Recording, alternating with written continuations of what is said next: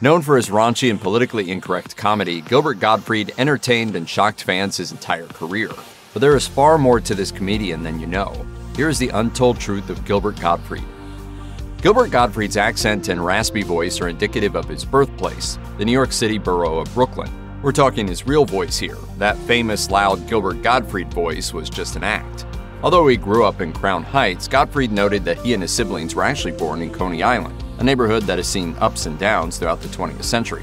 Coney Island today has been the center of a multi-million-dollar real estate boom due to its prime location on Brooklyn's waterfront. It's also famous for its boardwalk and beach, but in Gottfried's youth, the place looked very different. European Jews settled the area and created the amusement mecca of the first half of the 20th century. But by the time Gottfried was born, Robert Moses's urban renewal had replaced the amusement parks with housing projects. The building of housing projects triggered a collapse of the tight-knit Jewish middle-class neighborhood. The boardwalk was soon infested with crime, particularly drugs and gang violence. Families now had cars and could drive to Long Island. Gottfried's own family eventually left for Crown Heights, where his sister began her famous career as a photographer.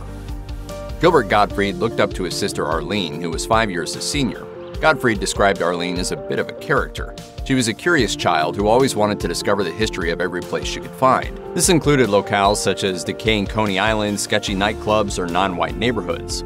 At that time, Brooklyn was split along racial and ethnic lines. Her curiosity led her to explore Brooklyn's neighborhoods, in particular Crown Heights' Puerto Rican community, where she documented daily life among the people there. His sister's greatest strength was the ability to bring alive places that people only saw in pictures. Among her greatest exploits was joining a Harlem Pentecostal church choir in the 90s. Few Jewish girls could claim to have accomplished this, but with her uniqueness and openness, she clearly managed it. Arlene Gottfried was quite the unique sister and definitely fearless when it came to new and unfamiliar experiences. Gilbert's was a little different. He enjoyed being a comedian and imitating celebrities, but early on he didn't have the confidence to turn it into a career, fearing that it could end badly. His sister's attitude convinced him to give it a try anyway. At the tender age of 15, a young Gottfried and his two sisters took the subway to a Manhattan comedy club for an open mic night. Gottfried and Arlene had conflicting memories of the night, as neither could even agree about which club they had gone to. The open mic set revealed to Gottfried his calling. The rest is history. What began on that night in 1970s Manhattan eventually catapulted him to Saturday Night Live in 1980 and national stardom. But he never forgot the debt to his sister, and even after he became famous, he always ensured that Arlene was on the guest list for any performance. Gottfried was born in a Jewish neighborhood and lived in Jewish neighborhoods for much of his youth, but despite being surrounded by Jews, he never considered himself religiously Jewish, and when discussing his background, he always did so in his typical irreverent style. Gottfried claimed that he never consciously rejected Judaism. The practice was simply not part of his family life growing up. He only attended synagogue for friends' bar mitzvahs or funerals, did not celebrate any holidays, and never had a bar mitzvah. Never one to avoid poking fun at himself and his cultural and religious background, he joked that he was afraid to visit Israel because he hated traveling, let alone to a place where the Jewish conspiracy could get him. Jokes aside, however, it seems that after marrying his wife Dara Kravitz and having children, Gottfried began to take his Jewish identity a bit more seriously. He had a Jewish wedding ceremony and was raising his children as Jews in Hebrew school. Sometimes, Gottfried's life got him into stranger-than-fiction situations. One such encounter involved neo-Nazis. The comedian ended up on a list of influential Jews that was meant to prove a disproportionate Jewish influence on American life. Gottfried, as usual, was not only unoffended, he relished it. He claimed that it was a compliment to his accomplishments as a comedian and offered to send them a thank you letter. And, of course, there was an interesting show he did in Illinois. Gottfried had a few Nazi enthusiasts show up in uniform to watch him. The comedian gave them a Heil 5 instead of a high five and proceeded to take selfies with them. Truly a strange and unorthodox moment for the Jewish comedian. You're very good on stage. Oh, thank you. Heil 5. In 2011, Comedy Central ran a roast of Donald Trump, who at the time was considering challenging Barack Obama for the presidency in 2012. At the roast, celebrities such as Larry King, Snoop Dogg, and Marlene Matlin all took part, but Gilbert Gottfried took center stage. In his characteristic exaggerated New York voice, the comedian claimed that Trump did not deserve to be called the Donald. Instead, he called Donald Trump the 20th hijacker for doing so much damage to the New York skyline. Gottfried appeared to have gone too far, particularly with the 9/11 reference, as he elicited some boos and gasps from the crowd. But the unapologetic comedian took it as a compliment, claiming he had not lost his ways. Gottfried would encounter the future president again in 2014. On Late Night with Seth Meyers, he noted that he had been on The Apprentice, though he didn't last long. Gottfried later claimed in a separate interview that Trump was nice to him, but they did not interact much. This would contrast with comments Gottfried made on another Myers episode in which he criticized the president during the 2016 campaign.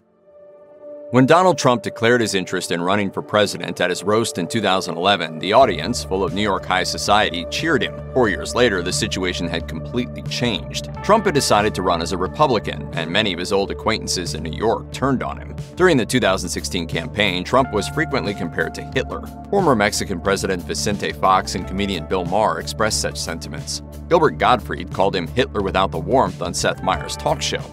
Gilbert, I'm proud of you. That's good, Gilbert. Thank you, mein Führer. He viewed the billionaire's campaign as a sort of joke that he thought would die out, not expecting his message to resonate among a large segment of the American public.